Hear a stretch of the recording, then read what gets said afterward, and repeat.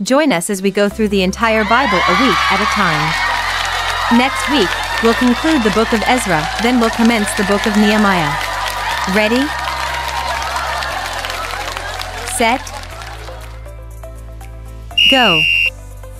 What did King Cyrus say about the Lord's hand when he issued the decree to rebuild the temple? The Lord had chosen him to build the temple. The Lord had given him wisdom.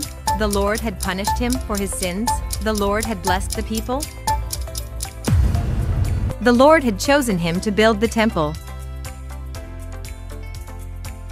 How did the Lord help stir people to support the rebuilding of the temple?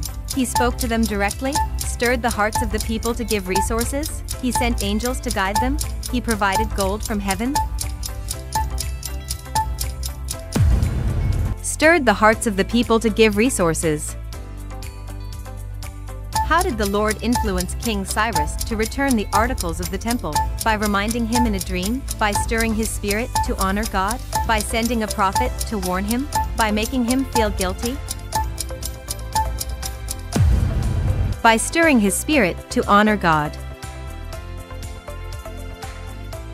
What did the Lord provide through the enemies of the Jews during their journey?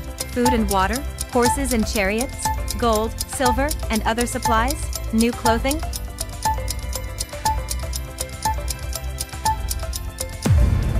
Gold, silver, and other supplies. How was the hand of the Lord evident in allowing the exiles to settle in Jerusalem? He gave them courage to rebuild. He gave them favor with local authorities. He protected them from enemies. All of the above. All of the above. When the enemies tried to stop the building, how did God help? Through prophets Haggai and Zechariah, sent them to encourage the people. He made the enemies afraid. He built the temple himself, stopped the enemies from speaking. Sent them to encourage the people.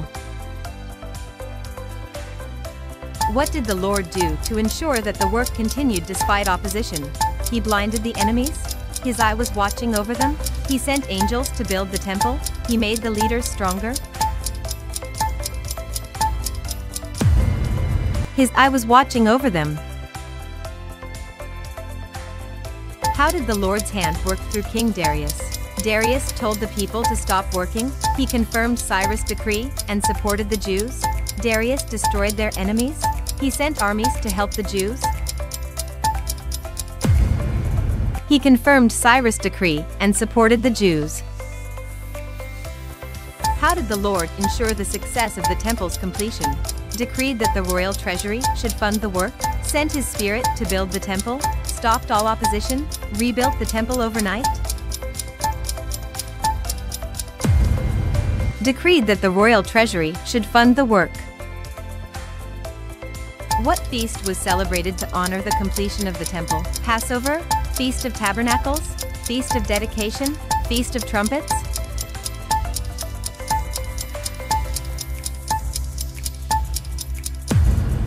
Passover. What did Ezra say about the hand of the Lord before he set out on his journey? The hand of the Lord is for good on all who seek him. The hand of the Lord will defeat our enemies. The hand of the Lord is against those who rebel. The hand of the Lord is slow to move. The hand of the Lord is for good on all who seek him. How did Ezra describe God's provision during their journey? The gracious hand of God was upon us. The Lord carried us like a shepherd. The Lord's blessing was visible in the skies. The Lord destroyed all our enemies before us. The gracious hand of God was upon us. Why did Ezra refuse to ask the king for soldiers to protect them?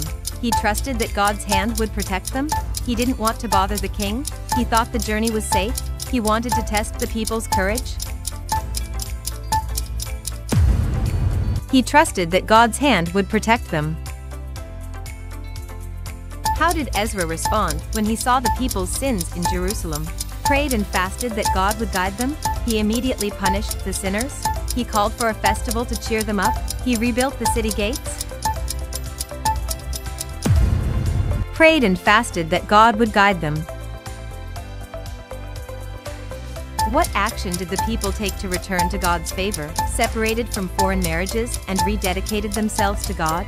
They sacrificed more animals? They worked harder to rebuild the city? They asked the king for forgiveness?